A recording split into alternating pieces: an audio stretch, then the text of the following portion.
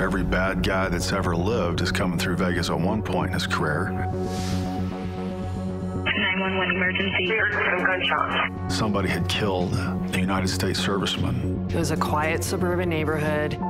It felt more deliberate simply because of the area we were in.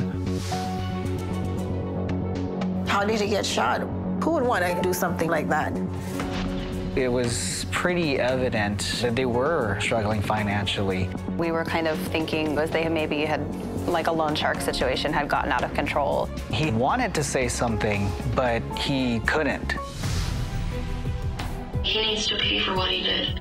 But I'm really afraid for my life. And he doesn't need to pay. We have to be able to have all of our ducks in a row before we make any arrests.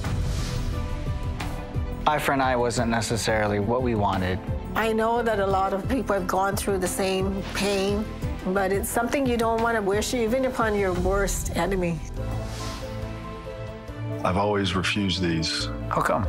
I just didn't feel like murder should be entertainment. That's the best way I could describe it. So I've got my reasons for doing this now.